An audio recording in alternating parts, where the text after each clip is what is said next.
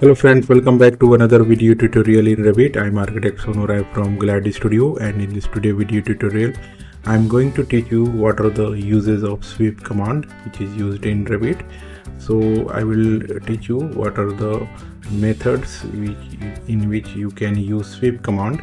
So first I will go to my component. You can select this one model in place. You can also create some families, and there you can use sweep command. So you can see here there are numerous name here, like you can create floors, furniture, whatever project you are working on, you can use this category. If you are creating furniture, you can use furniture, or else you can use generic model. So I want to create some cornice or molds for this window, so I am going to select this generic model here, select OK, and you can see here I'm going to rename this as a window mold, so you can learn how to use sweep command. So now you can see this creating extrusion, blend, revolve, and this is the sweep command here, and this is swept blend. So I will select this sweep command, and now you can see here you can either sketch a path or pick a path, and you can select. So I'm going to select this pick path, and this is window, so I will use this will just select the 3D path, this will trace, or you can sketch here. So I will recommend to use pick path, and now you can see this option, pick 3D edges. So I'm going to select this some 3D edges here, this one, this one, this one, and this one, and now you can see our path is traced by using this pick 3D edges. So this will be easy. So after you are finished with your path selection, you can select this one, finish edit mode, this green tick mark, just press this tick mark here, and now you can see here select profile here, and in this you can see this profile you can use by sketch, or you can by default Revit has given many things here. You can select this also, or you can download from Google or any websites like Revit City, and you can bring that profile here by selecting this one, load profile, or else you can create your own. So I'm going to select this edit profile, and now you can simply start drawing what are the shapes you want to follow. This path will be follow. If you make any profile shape here, this will follow the path. So I will go to front view here, and you can also select any elevation based on your preference. So I will go to this 3D view only, and now I will draw a cornice here. So I can draw any profile shape here.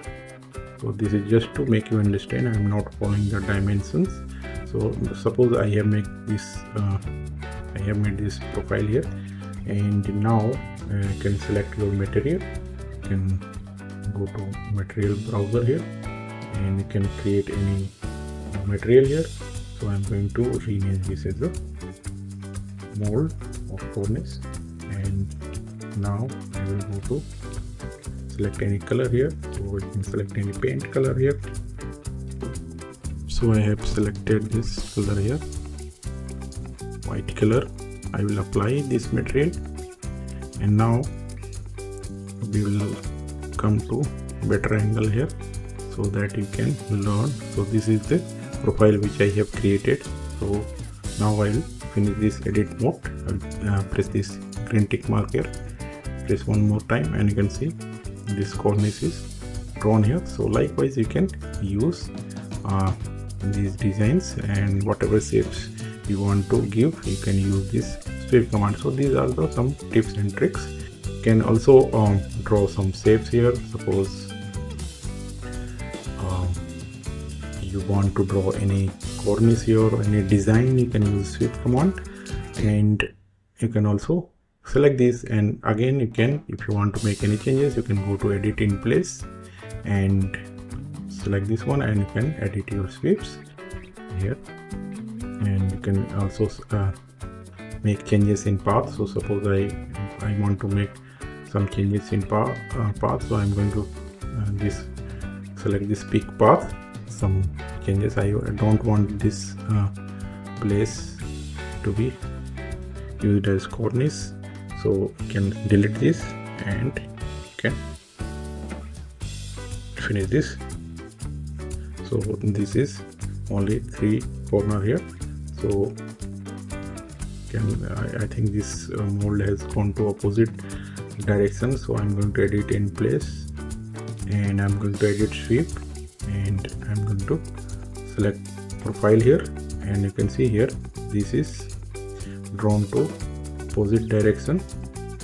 So I'm going to edit profile here, and I will just mirror this mirror, and I will bring to this side. So I will delete this